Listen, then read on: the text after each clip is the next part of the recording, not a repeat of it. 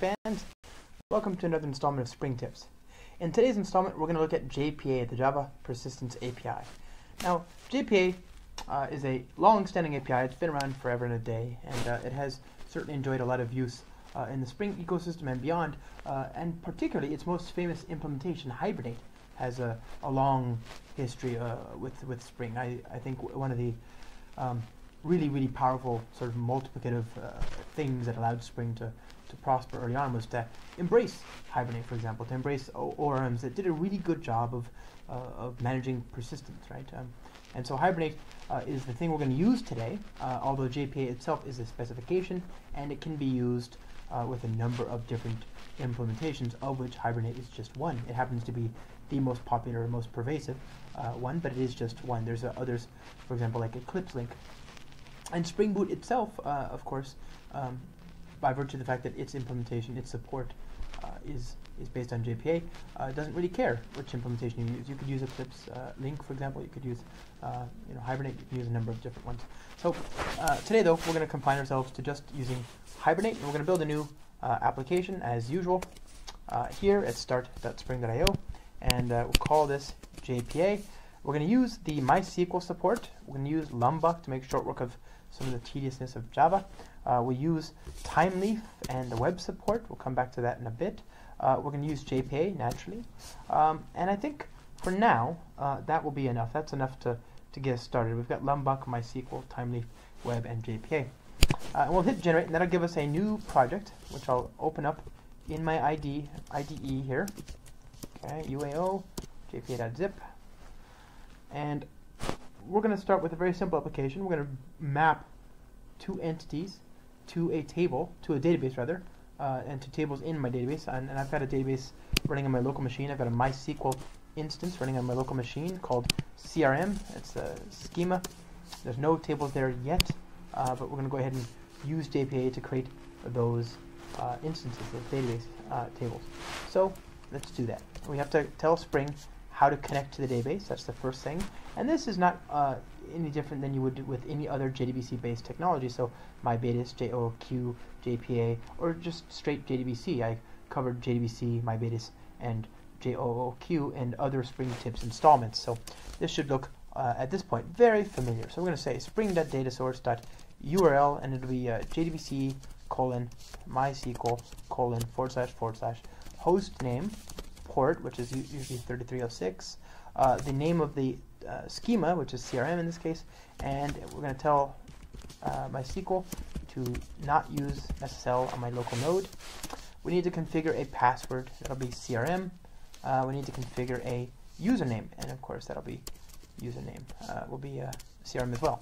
Now, granted, this should not live in a property file in a real application, but for now, we'll just use it there. Okay, so that's the basic bones of the configuration that we need. But we also want to tell JPA to generate the SQL for us. So we're going to say yes.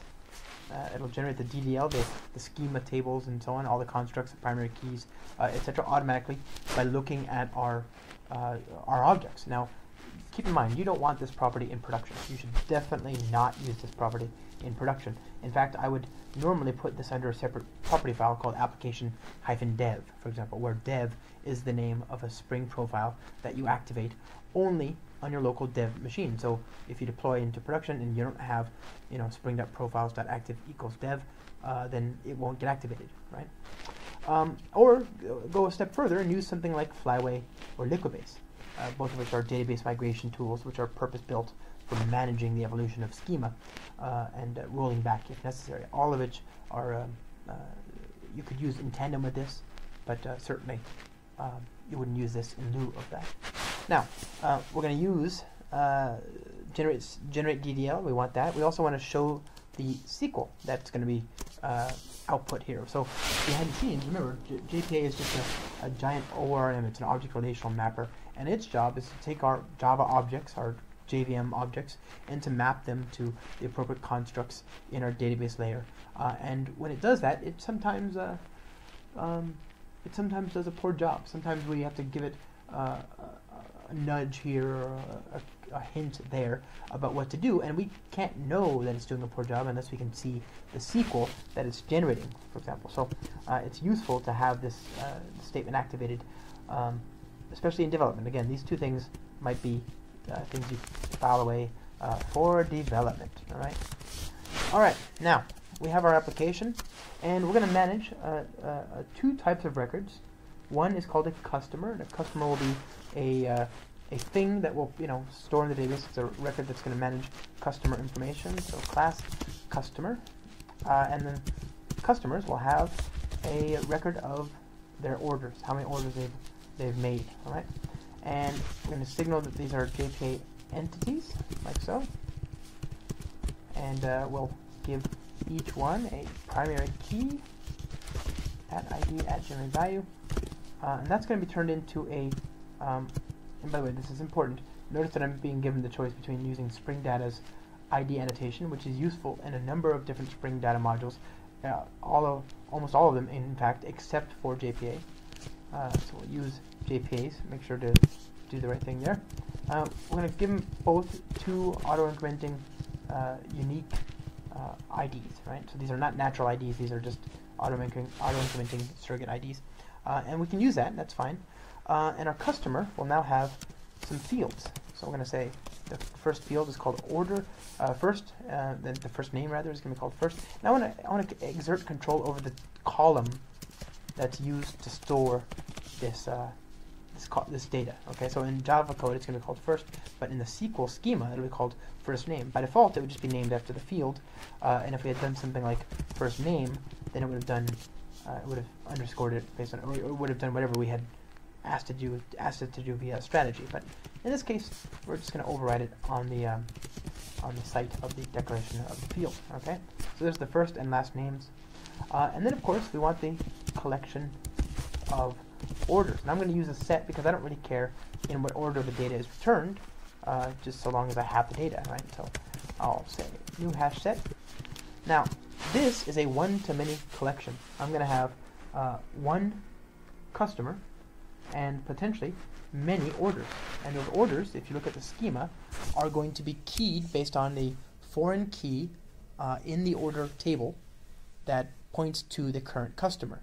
So we want to join, we want to tell the ORM to load the customer and then load all the orders in a separate query, in one query though, and load all the orders by looking for the orders that have the foreign key that has the ID of this customer. And so in order to map that, we're going to say that this is a one-to-many relationship. We're going to say that all operations should cascade to the subordinate objects here. And then we're also going to say that we want to remove the orphan records if there are any. So we don't want any extra orders laying around if we should delete the customer, right? So that's there. And then we also need to give it a clue as to what join column to use.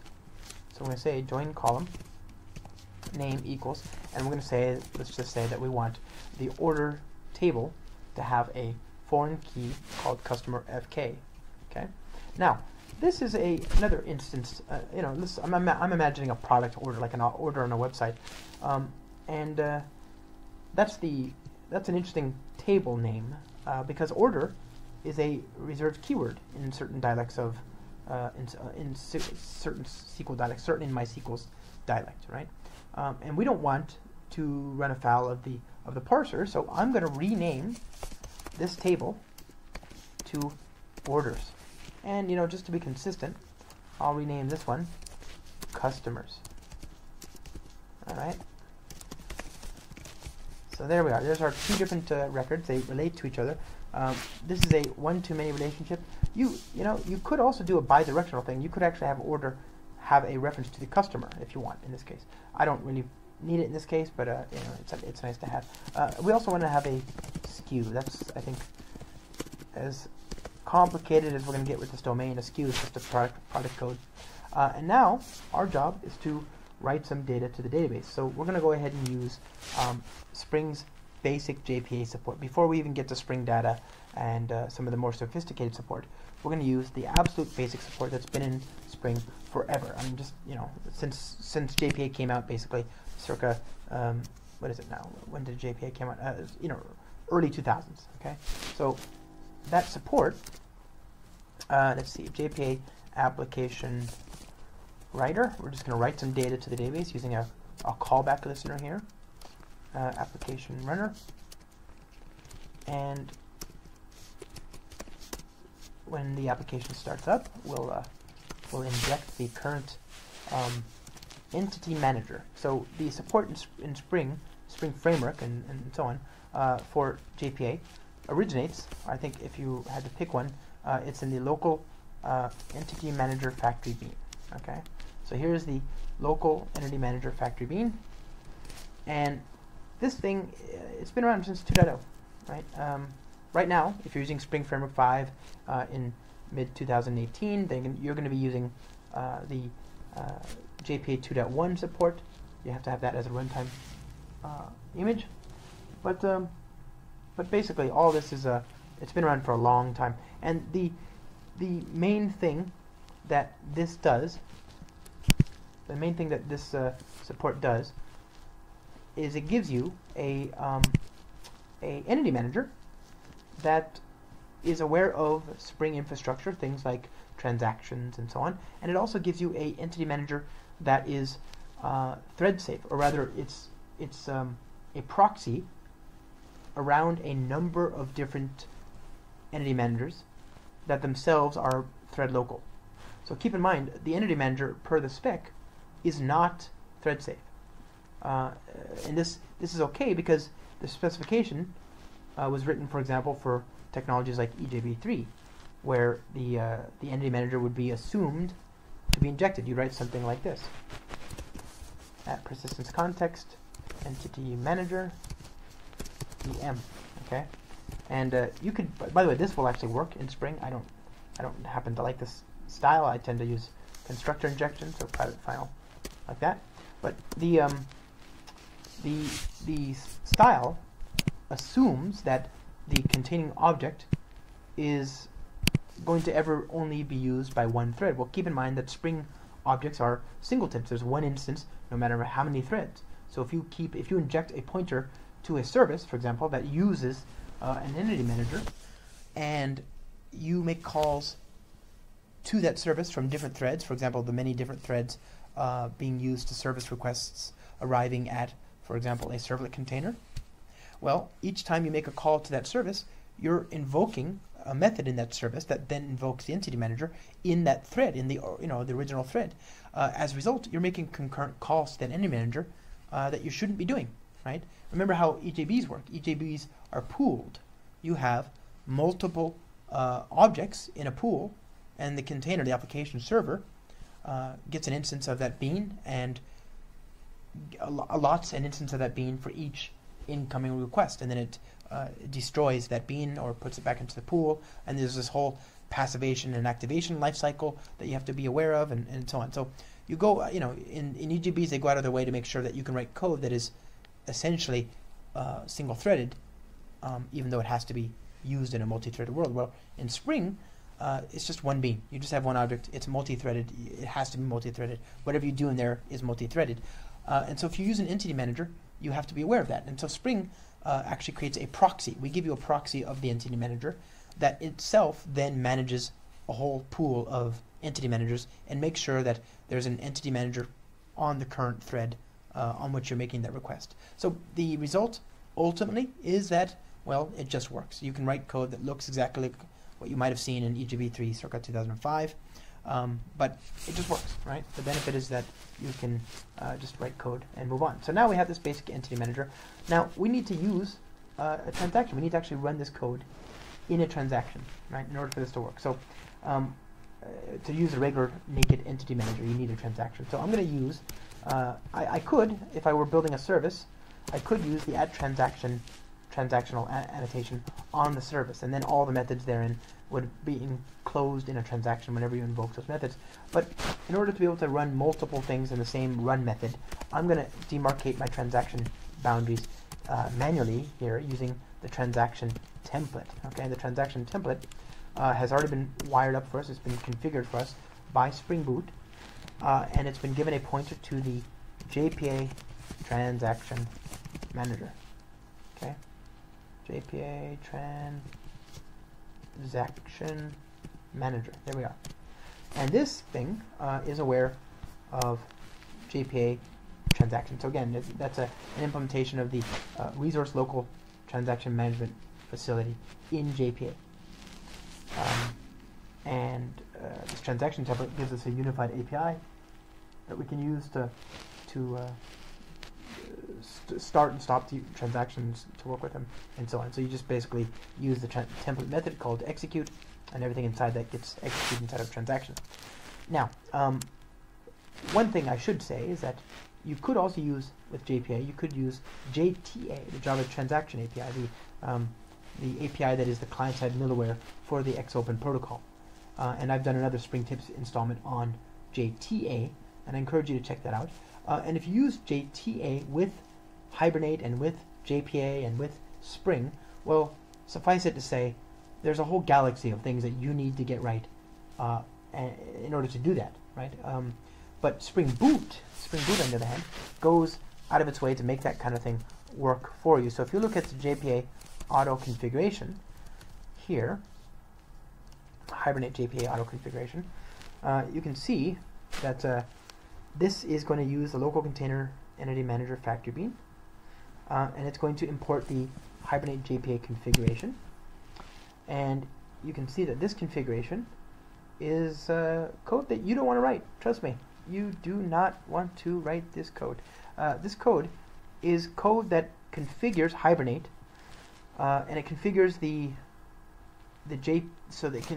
configures the JTA transaction manager based on either the application server environment's JNDI bound transaction manager and or user transaction, and it then configures the properties that Hibernate needs to know about, the vendor specific properties that Hibernate needs to know about, to then delegate to the Spring JTA transaction manager, except of course in WebSphere, where of course things break horribly because WebSphere is weirder than all the other app servers. So this code knows about all those atrocities, and it makes it work for you. So basically, you can use this. It'll do the right thing for you. And if you're using and if you want to use JTA as described in that other video, it'll work. It just works, right? That's code you don't want to write. That trust me, nobody else wants to write. But it's done for you, right? Now we have this. Let's just write some data. Let's write some very, very simple data to the database using the naked entity manager API. So what I'm going to say is I'm going to say tt.execute, right, transaction template, and that'll give me a callback, and that callback has an expectation that I return a value. In this case, I can return null. I could actually use the new transaction callback without result or something like that if I liked, but here I'm going to just use the version that takes a return value, because I'd rather use a lambda form instead of having to use the anonymous inner class form that the other variant requires. Now let's write some data to the database. We're going to hard code some users. I do this a lot. So Dave-Sire, I'm going to write some people as customers. So Phil, comma web, and of course Mark, comma Fisher. So there we are. We've got some names. I'm going to split the names into it's an array of names there, and then I'm going to map each name into a tuple. I'm going to split the name into comma, into the first and the last name, and then finally I'll visit the tuple. I'll visit each tuple, and I'm going to persist the data. I'm going to say this.em.persist new customer.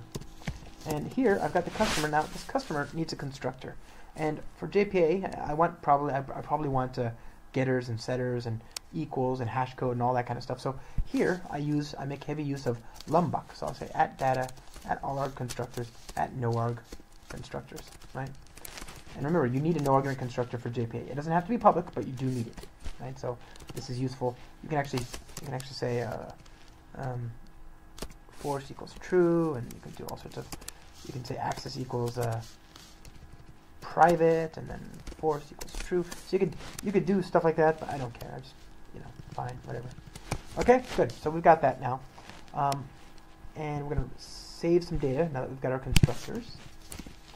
The constructor that we get is it takes an ID for null for the ID. The first name will be, of course, the first part of the tuple. The second name will be the second part of the tuple, and then we'll just return give it a list of, rather a set of orders, an empty set of orders. So there we go. We have our data that we've persisted into the database. And now we're going to use the entity manager to create a query. So I'm going to create a query here. Select C from customer C, where well, that's it actually. We'll just use that, and we're going to say that we want a typed list of customer data back. And what I mean by that is that the query method will give us a typed query object. Okay, so here we are, customers. And with that, I'm going to ask for the result list, and I'll visit each one that comes back. So here's each customer, and I want to log out information about that. So I'm going to have lumbuck synthesize a log for J logger for me as well. I'll say log.info. Typed query result will be, and then here I'm going to use commons lang to log out the information that we get back, because I'm going to do that a fair bit for the time that we are spending together looking at different results. So I'm going to just say commons lang 3. I'll bring that in. The version's already managed for me, so I just have to declare it and then use it. So I'm going to say log.info toString builder dot reflection toString customer. All right. So there we are. Oh, we've already got log.info, don't we? So we don't need that. Goodbye. All right. So let's see what we get if we run this code as written.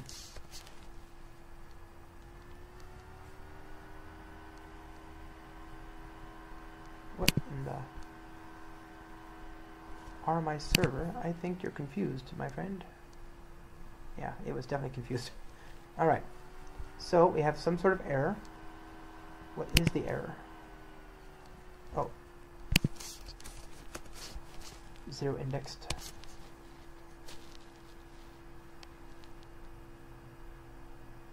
Very good. So look at that. We've written the data. We can see that Hibernate was nice enough to create those tables for us in the last run. But we can see we had to add the constraint here, so it's still doing some stuff. And here's the insert calls, the 3 different inserts, and then the query that we just ran. And since none of them had any other records, we didn't visit any of those records. We got everything as we expected. So there's the results, the first name, the last name, and the empty orders collection. All right, so that worked out just fine. That's works out just fine. Let's go ahead and now add some orders to see what we have, right? To see what we can do with that nested or that subordinate collection. But in order to make working with JPA just a little bit easier, instead of using the regular entity manager, which, to be fair, wasn't so bad. We just injected it and used it. Life is good. In order to make it a little bit easier, I like to use Spring Data repositories. Okay, so I'm going to create a customer repository. That's going to extend the JPA repository and manipulate entities of type customer whose primary key is of type long. Now, it would be, I think it's probably interesting for the audience to know that the JPA repository was the first repository type supported in Spring Data.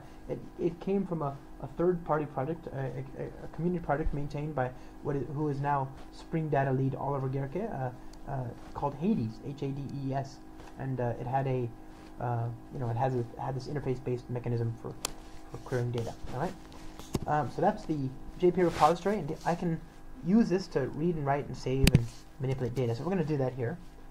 Let's create another transaction. Okay, I don't care about the status actually. And in the status, in the transaction rather, we're going to write data to the database. We're going to write orders to each customer. So we're going to say, let's inject the customer repository here. Okay, private final customer repository, and add that to the constructor. Very good. And now we're going to write some data to the database. We're going to say return null for our status, and let's get all the records. So we're going to say customer repository, find all, get all the customers back, and then for each customer, I want to create some more data. So I'm going to create some orders. So I'm going to say int max equals math.random times 5, and we want to turn that into an integer, and then cast it. All right, so there's our count of orders, and we're going to say for int I equals 0, I is less than count of orders I plus plus, and we'll add a record to the customer's orders collection, giving it a consistent skew. Right, so we want to be able to query that later. So skew will be skew, and let's just add a hyphen. It's not what a real skew looks like, but it's fine. Very good. And so now we've got a number of different records, each of which is going to have their own real ID, but they should have common skew numbers. Okay, there should be a common set of skew numbers there. And of course, we need to save that change to the database. I'm going to save the aggregate. A repository is typically mapped at the aggregate. So this order is not the aggregate. The customer is the aggregate. All right, and all of this will occur in a transaction. So of course, were I to throw an exception here, for example, then even though I've done all this work by that point, it would all be rolled back. You wouldn't see it reflected in the database. All right, now let's go ahead and run this.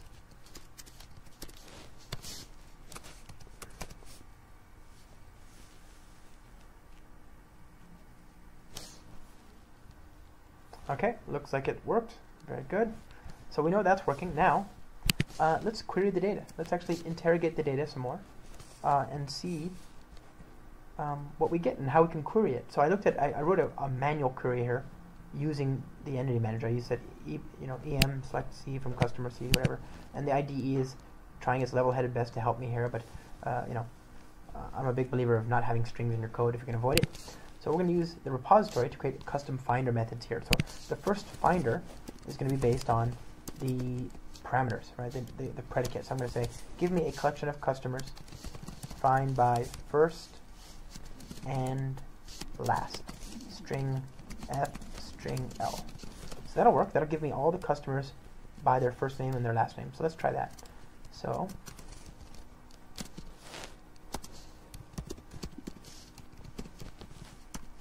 turn null, and here we're going to say customer repository find by first and last. So Dave Sire, and that'll give us a collection of people that match.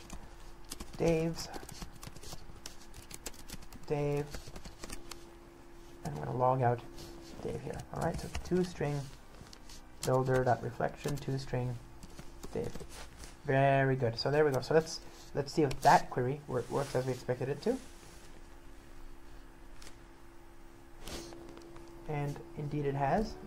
There's our different records there. So you can see I've got 3 records here.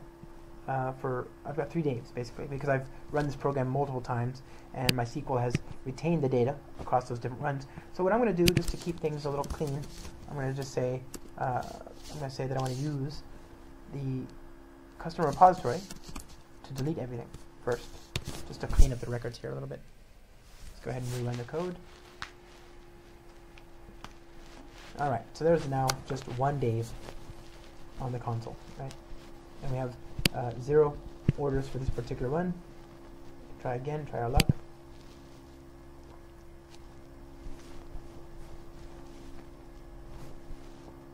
There we go. So in this run, there are more than 1 order in the attached to that customer. Now, that's a very automatic sort of convention-based query. That query that we created in the repository here is based on a convention, and this is true across all the different Spring Data projects. You can give it you can create finder methods that go beyond the default support in these common repositories. This repository supports finding, saving, flushing, deleting, etc.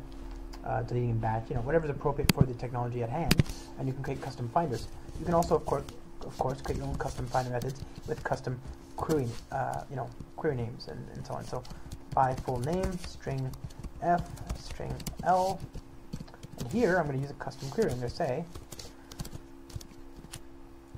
select C from customer C, where C.first equals F and C.last equals L.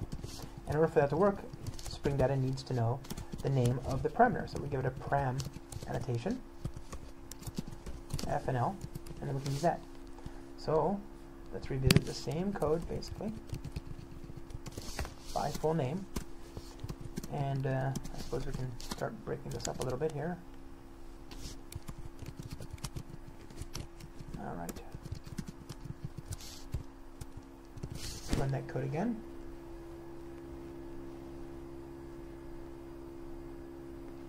Okay, so there we are, the same results as you'd expect. Nothing is particularly different here. So we have the customer, and we have the orders, and that's working just fine. Now, in this case, I've used a custom query. You know, I want to be able to do more interesting things that don't necessarily map necessarily to the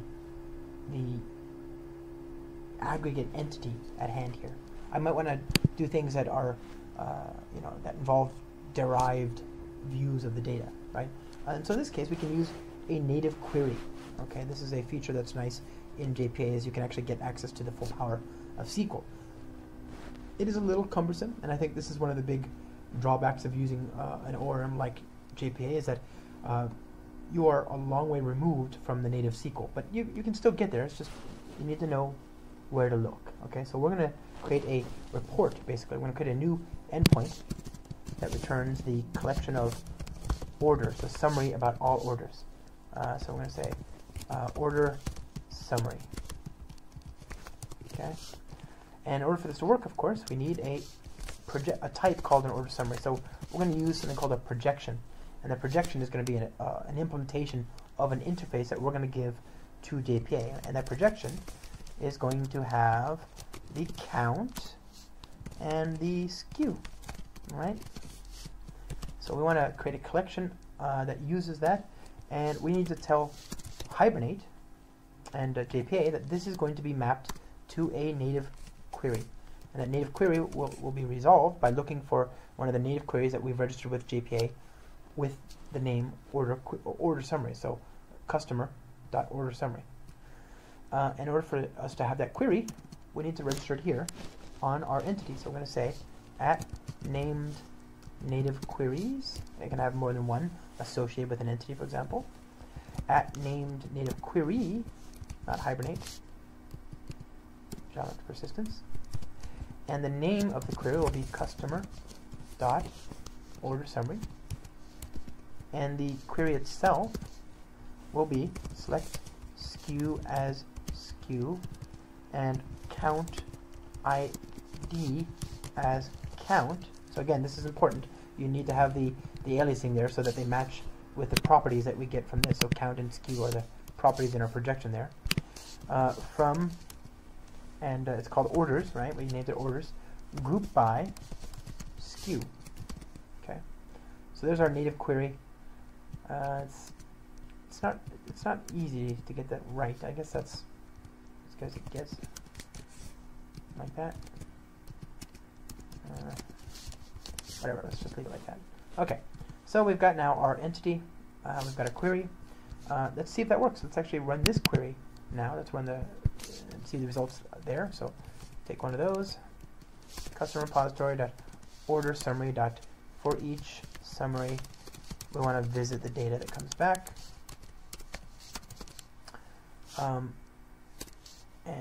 Same thing as before, toString builder, reflection toString, summary. Alrighty, good stuff. Let's see what that gives us.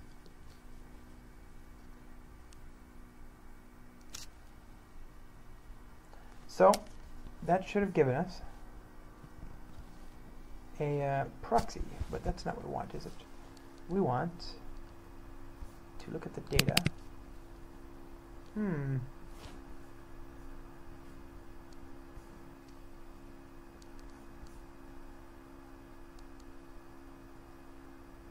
Well, I guess we'll just have to print it out the old-fashioned way. Yeah, let's just do that. Okay, so let's say summary dot get skew has summary dot get count instances. All right, run that code again. All right, there you go. So you can see that there are 3 instances of the skew 0, 3 instances of skew 1, 2 instances of skew 2, 1 instance of skew 3. So that's actually that that means that you can understand the breakdown there, right? We have a how many given the 4 possible skews, or rather 5 possible skews, how many instances of each skew exist? Which customers? We didn't look at the customers here. We just looked at the summary here using the aggregate function count. Okay, so you can get access to low-level SQL, and I think this is one of my favorite features in Hibernate, is to be able to use the low-level SQL engine, which is very powerful, and have that mapped automatically to these types, these strongly typed types. Right, this is what we want to happen after all, is to get the work of marshalling whatever comes back from this into or rather from this into a type-safe representation that we can use. Okay, so now we have a custom query. We looked at different queries. We looked at named queries. So we are now in a good place to look at slightly more advanced use cases. Let's suppose I wanted to build a web application. Okay, so let's build a web application. I've got TimeLeaf. You might recall TimeLeaf is a view templating engine. And I have Spring Boot Start a Web on the class path. And so both of these will let me build a web application. And I'm going to build a REST controller that works with this data. Or not a REST controller, just a regular controller, actually. A view. So it'll be called the customer controller. And I'm going to inject the customer repository here. And we'll create an endpoint that has an HTML page with a view of all the data.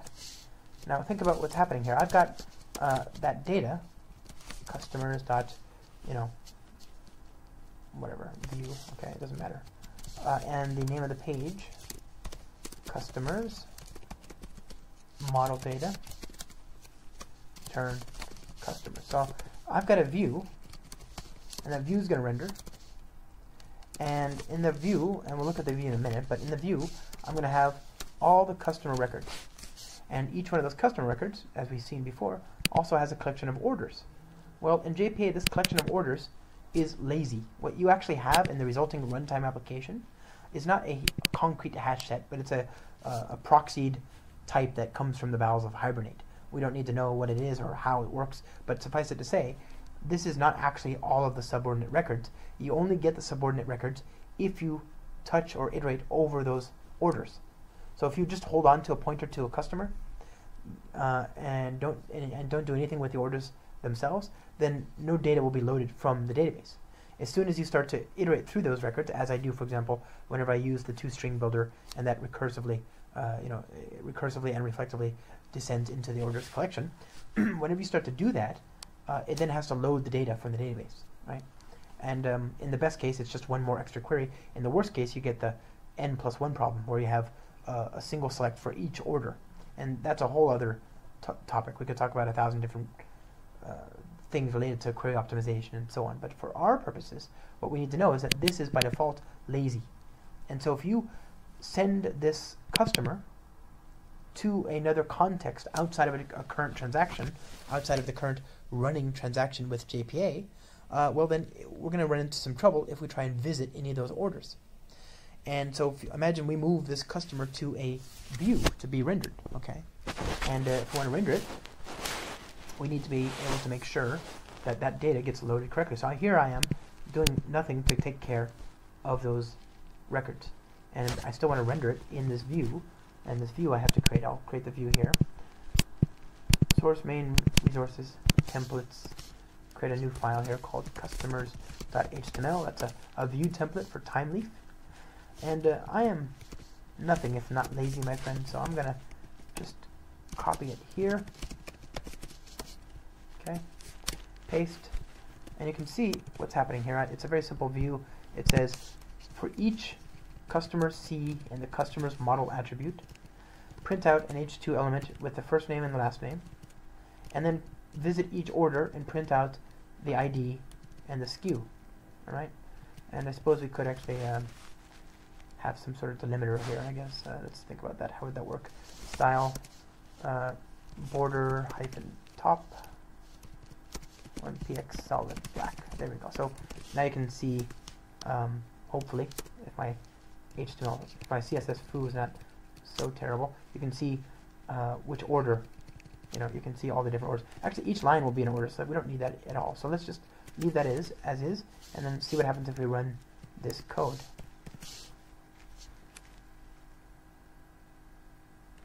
So this is a Spring MVC controller, localhost 8080 customers.view, and there we go. We can see the ID of the SKU and the actual SKU itself, and we can see how many customers we have in the database. So again, this is a random list of orders just to demonstrate the point. But you can see SKU 0 is in there 1, 2, 3 times, right? So if we go back to our report here, you can see that it says SKU 0 has 3 instances. So that's working out just fine, right? We're actually able to look at the data, even though we've moved it across a different boundary outside of the transaction. And the way we're able to do that is that by default, Spring Boot configures the open session in view, or open entity manager in view pattern. So here it says Spring JPA open in view equals true. If I set it to false, which you might want to do, you might want to be defensive about what you pass down to the view layer, so that by that point you can't actually hit the database. So if I hit that, if I specify that property and set it to be false, let's see what happens if I now visit that page. Boom, right? The big error that we were just given is that it's failed to lazily initialize a collection of role blah blah blah. So it's telling me that there's no session open for it to then materialize that lazy collection of data. So you should know about this feature. It's being configured for you automatically. Spring has had for the longest time the open entity manager and view filter. That's this thing here. And Spring Boot automatically just configured it for you if you want it there. So this has been around forever. It's just nice to know that Spring Boot has gone the extra mile to make that available and to make it work for you automatically, so that things just work. Okay. All right. So now we've got an application. It has a endpoint, an HTML application, HTML view, but this is data. This is order data, and so you might say that this is, especially in the world of, being compromised by hackers and in the world of finance and all that kind of stuff. This kind of stuff is super important. It's important that we have the ability to look at the data, to be able to see what's happened to it. And so for this reason, we're going to use Spring Data's support for auditing. Okay, we're going to actually externalize, we're going to configure some of the some information that we want to be visible in every single record, including the date it was created, the date it was modified, and possibly even the user who created and or modified that entity. So we want to have that visible. In order for us to do that, we need to say, first of all, we have to go up here and say @enable JPA auditing. Okay, @enable JPA auditing. And then for each entity, we need to actually configure a number of redundant things that you would think we could centralize. And actually, that's what we're going to do, is we're going to centralize all these things that are repeated across the different entities. So let's go back down to our entities here, the order and the customer, and create a mapped superclass. This is a JPA-ism that allows you to define things that should be common across different entities in a single place. And then you can just extend them. So class, let's just call this mapped auditable base, if that's a word. And we're going to say that we want to apply a JPA entity listener. Okay, so this is a listener called the auditing entity listener. And this is from Spring Data JPA. Again, we provide the support out of the box using this callback hook in JPA. And we're going to define our ID in a single place. We know that all records will have a surrogate auto-incrementing primary key. We want to have an idea of when this record was created. So we're going to create a local date time field. You could also use a date w-date, although I wouldn't. It's 2018, so use the right thing here. And we'll use we want the last modified date. So again, local date time modified, and we want the created by, so that's the user, and we'll come back to this in a second. But it's a string name. It could be a complete object that you map to an entity in your domain. It can be whatever you want, but in this case, it's going to be just a string. The name of the creator user, and modified by. Okay, so and that'll be modifier. Right. So these things have to be provided by this auditing entity listener, and this is something that Spring Data will do for you. It looks for those annotations. It doesn't matter what you name the fields, and ultimately all that thing is doing is taking advantage of hooks that you have, and you can also use if you want. For example, pre-remove, pre-persist, pre-update, pre-destroy, post-remove, all these life cycle hooks. So if you create a method here, public void post-remove, this stuff, you have to get a logger here. I guess I could just do this for J, whatever. You could log something in there. Do whatever you want. Do any kind of validation. So those things are there for you. But I'm going to just leave it as is. And now we're going to extend our order and our customer from that type. So let's do that. Where's our types here? Oh yeah, down here. Extends mapped auditable base and extends mapped auditable base. And in this case, we don't need the IDs anymore. That'll break our Lombok configuration, but the IDs are implied by the base class, so I'm happy for that. Let's see. Here we are. Goodbye. And goodbye. Okay, so now, let's run the code again.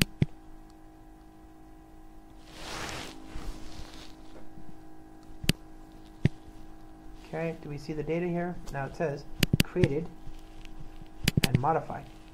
So again, that's the date and time of the creation of these instances. Now, the creator field and the modifier field, the username or the thing that we can use to trace who made this change, are at the moment absent. In order for us to do that, in order for us to have that information, we need to tell Spring Data where to look for that information, right? And so we create a bean, just any regular old Spring bean. I'm going to call it auditor, and it has to implement auditor aware, and it has to produce the information that we're looking for. So the get current auditor, and it's if there's nobody, then it's empty. Otherwise, we return an option with something in it. Well, of course, this could be, we could use Spring Security, right? If I had Spring Security on the class path, I could say security context dot get current context and blah blah blah, and get principal, and then stash that in there. I could return an optional of Java security principal, whatever you want to do, right? Whatever your mechanism for tracing users is. But in our case, I'm gonna inject the username, my local Unix username, so user, and I'll inject that into the constructor as a very simple example, very silly but simple example. Obviously, in a production application, this would make very little sense, since most code doesn't run. Most of the time you'll have a front-end website, so you want to know who the authenticated user is, not the name of the process on which this or the name of the user on the operating system under which this application is running. So optional of this dot user. All right, so there we are. So there's my hard-coded username and password thing. This callback is what's important, so just implement that callback and tell it where to find the data, and let's see what that gets us.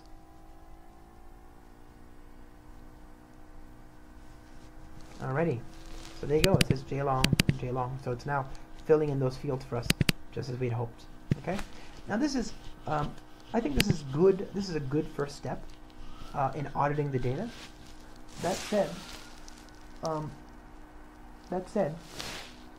we can do better. If you're in a high-stakes environment where you need to have a full audit trail on every single change, every single mutation, to every single entity, everywhere in the system, if you're in that situation, then this may not be enough. You might want to see every single change, every single record, and to be able to go back in time and see that. And so, and there's a lot of different other use cases for this as well. Change data capture, for example, is another use case where you want to be able to see the changes to a given entity and then replay them later on, for example. I mean, there's a lot of reasons why you might want this, and you should have it, right? There's no reason not to have it if you need it. And relational databases are good at this kind of thing. So we are going to use a project called Hibernate Envers, right? Which is EE. It's spelled ENVERS. I'm not sure where that comes from. In French, envers means like it's a preposition to, I think. I'm not sure what the specific use is here, but we're going to use that. Okay? Maybe I'm thinking of ver. Actually, I'm not even sure what envers means. So whatever, we have this preposition. We have this word, envers, and we're going to go ahead and bring that into the project here. And we have a module, a Spring Data module that works with Envers. Okay, works Spring Framework Data. And I don't think a lot of people know about this project, which is a shame because it's really, really useful. So all we need to do is we need to tell, first of all, we need to tell Spring, and Spring Data JPA in particular, where to find the, how to configure our repositories with Envers in the mix, right? So we actually have to override the default @enable JPA repository support in the Spring Boot auto configuration. We override it by using the Envers revision repository factory bean, and then we have to make our entities auditable. So let's go down here to each entity. There it is, audited. Where's our order? And audited. All right, and now this is from the Hibernate project, Hibernate Envers, and it's a really useful project, and it will work with Hibernate, and we've already got Hibernate running, so we don't have to do much else to get that to work beyond what we have there. So let's go ahead and just run this and take a look at the resulting schema, and we should actually interrogate the repository. We'll do that in a second, but let's just see if it starts up. Everything should be fine. Okay, good. You can see that it's done everything as before, but it's also created these tables called customers AUD, not just customers, but customers AUD and orders AUD, and it's created the schema for all that too, right? So select all from this, blah blah blah, create table orders AUD, and then there's another table called rev info, and we can see that all reflected here. So show tables, there we are, and so look at selector, select all from orders, there's our 11 rows, select all from orders AUD, and so on. So we can see some interesting information there, but we don't have to worry about, we don't have to drill down and try and reverse engineer that schema, although you definitely should at some point. What we want to do is just use the repository to interact with that data, and so that's fairly straightforward. We're just going to go to our repository and extend also another interface, the revision repository, and that's going to manage entities of type customer, primary keys of type long, and the type of the revision will be mapped by an integer. And with that basic extension in place, we can now add one more printout. So we've got to make some changes here. We've got let's see, we've got Dave, but we've only changed Dave twice. We've changed everything else once, right? We created the record. We modified everything twice so far. Let's go ahead and now modify Dave just in particular to illustrate the point. So we're going to find Dave Sire. Going to visit Dave, visit each record in the collection that comes back, and we're going to change Dave to David. I'm not sure if that's his. I don't know if he appreciates being called David, but we'll just do it because it's one is a short name for the other. And we're going to say customer repository.save Dave.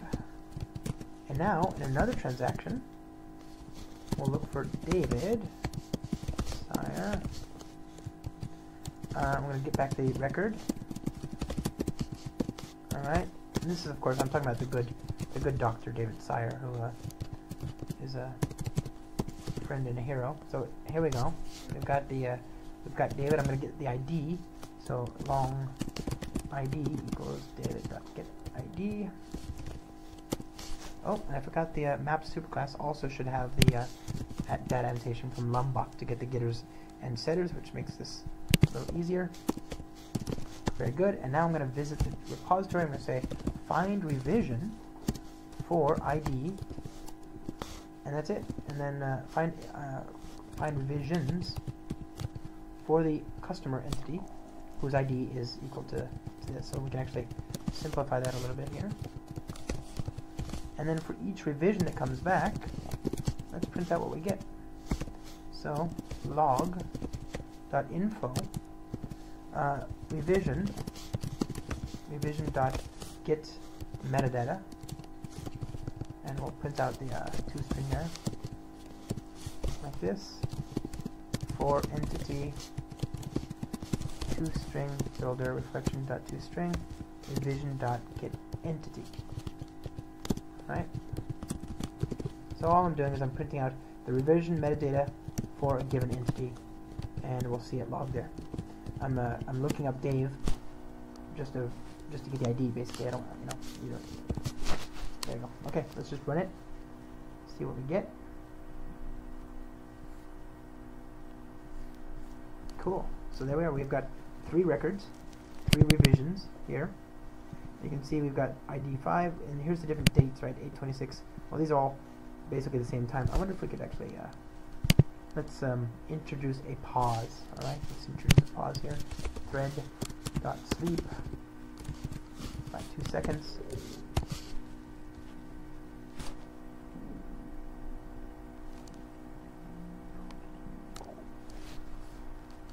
Second sleep. There we are. Okay, there we go. So we can see that the second change happened at 33 seconds after, and the third change happened at 35 seconds after. So we can see the data there, and also you can see the changes. Look at that. You can see here's the first instance of that record called Dave, and there were 0 orders.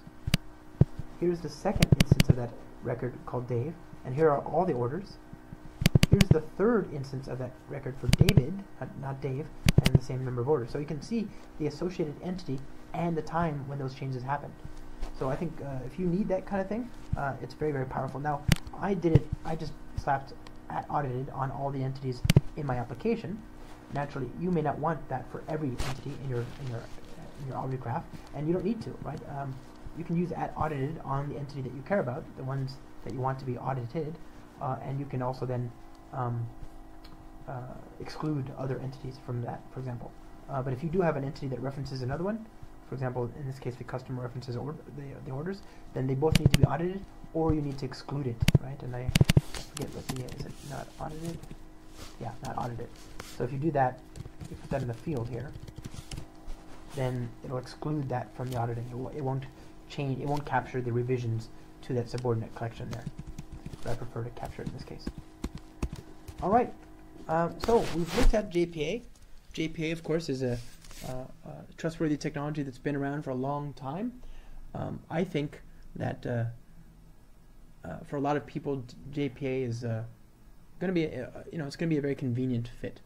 It lets you work with objects, and if you're just trying to get a few objects in your domain model persisted into a database, and you don't mind giving up some control over the queries, then you should take a look at JPA.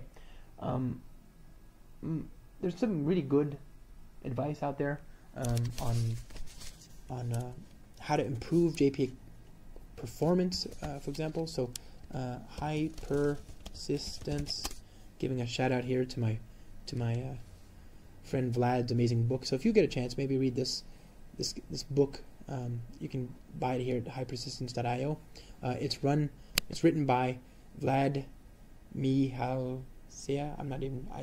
I don't want to butcher his name, but he's a developer advocate. He's a developer advocate for the Hibernate team, and he's got some very good examples on how to make Hibernate absolutely scream in terms of speed. So I definitely recommend that.